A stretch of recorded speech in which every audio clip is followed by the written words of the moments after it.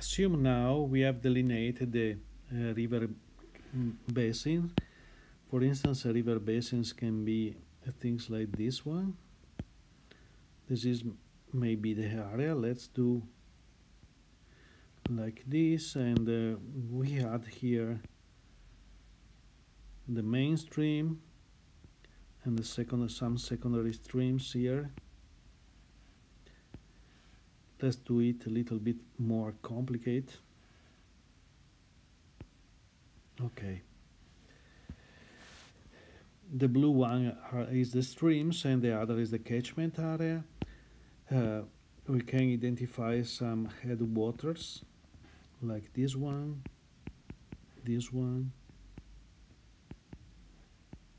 and so on. To be better defined, it should be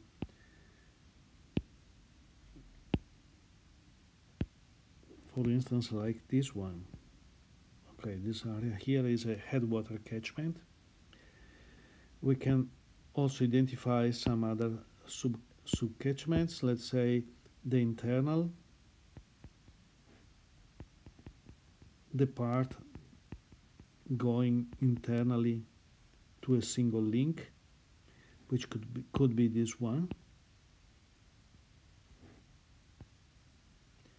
Maybe we can also distinguish between the left and the right side, because sometimes the mainstream develops along a fault, and so there can be different geological geological structure here and here.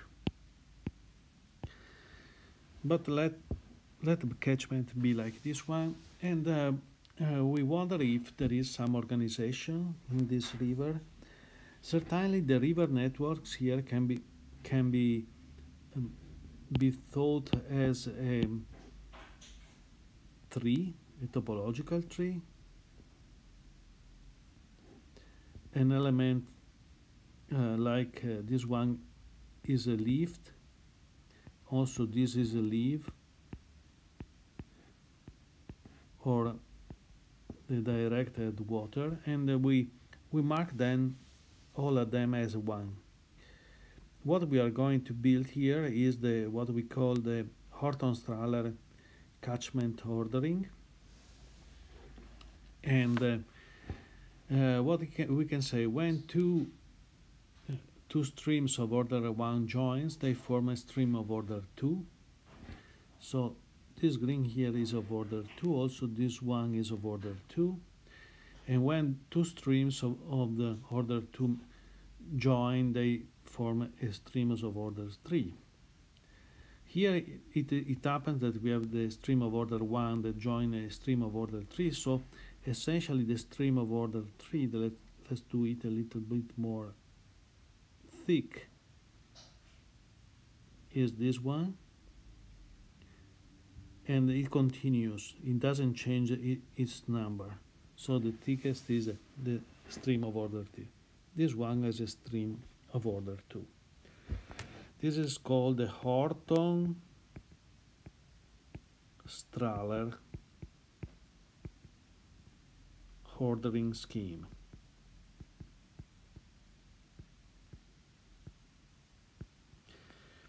So when we say, let's look, this is a catchment of order 1. So a catchment of order 1, for instance, is this one, which include the headwaters and the headwater here, and then the two side hill slope here.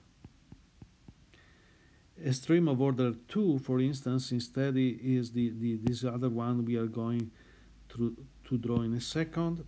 This could be like this one, and let's put in red here. This is a stream of order, a catchment of order 2 with the stream included. Let's do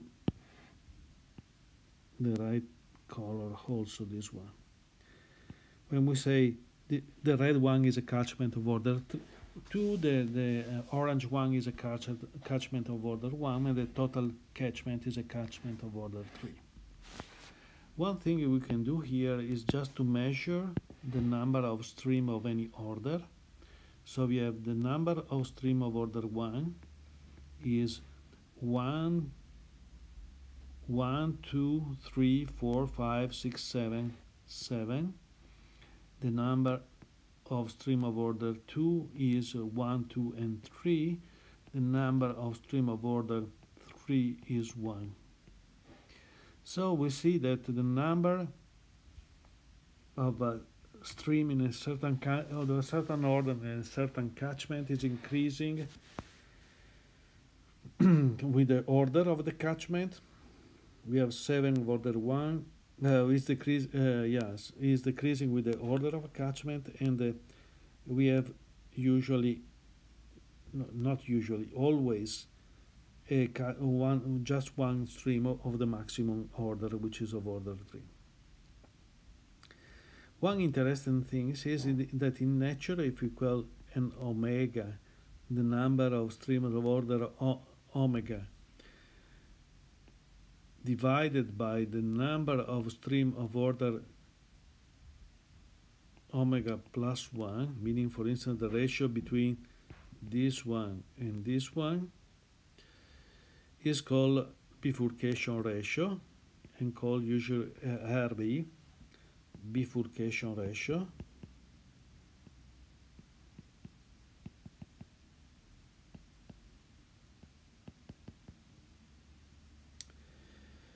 And the interesting things in nature is that this RB is closely 4.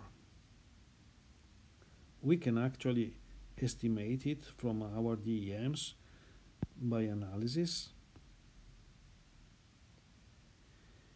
And this is called Horton law of stream number.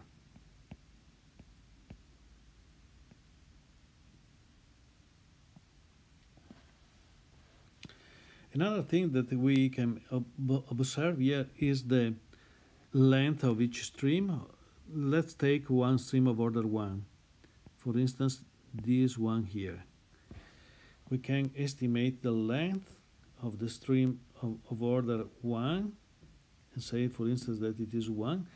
Actually, because we have 7 stream of order 1, we can actually consider the average, let's say, of length of the stream of order 1, and assume that it is a certain length L1. At the same time, we can consider the average of the length of order 2, and this will be L2, and the average length of the stream of order 3. In this case, is just the length of the stream of order 3, because we have just one stream of order 3. According to what we did before, we can define a length ratio, which can be, for instance, the length of the stream of order L omega divided the stream omega minus 1. Also here in nature, it happens that this ratio is equals for any omega. I forgot here, this is a constant for any omega, and also here a constant for any omega. This is known as Horton law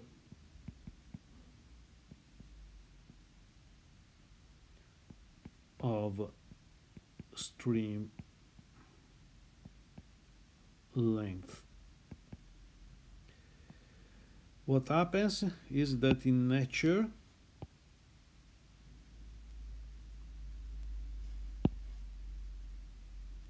R omega is closely 2. So it looks like there is a certain organization, a certain characteristics that this is repeated all over the catchment, and this constant is particularly interesting to note. In the 90s of the last century, it was shown that actually there is a reason for these two numbers, 4 and 2, because it was found that the fractal dimension of the river is equal to the logarithm of RB divided by the logarithm of RL, which is logarithm of 2 divided logarithm by 2, which is closely to 2. Usually is a little less of 2, these things. And what is the fractal dimension actually? Which is this strange object which is called fractal dimension. This fractal dimension is an indicator that says how much the river drains all the space. A river actually doesn't drain all the space, because we say that we have add water here, we have hill slopes, and we have a channel initiation here, in all these places. So actually the river is not filling the space. However, if we take another river here, a closed river that goes more maybe in this direction, let's say this is just draw the mainstream, and then we can say that these are going to join here. We have a larger river, the numeration is increasing, and so. If we go larger, and even if this is not going to embed all the space, the structure of the larger and larger river is occupying the space like it was actually not a curve but a surface. This is actually reasonable because the river is a drainage system whose main reason to be is to drain water from any point of the space.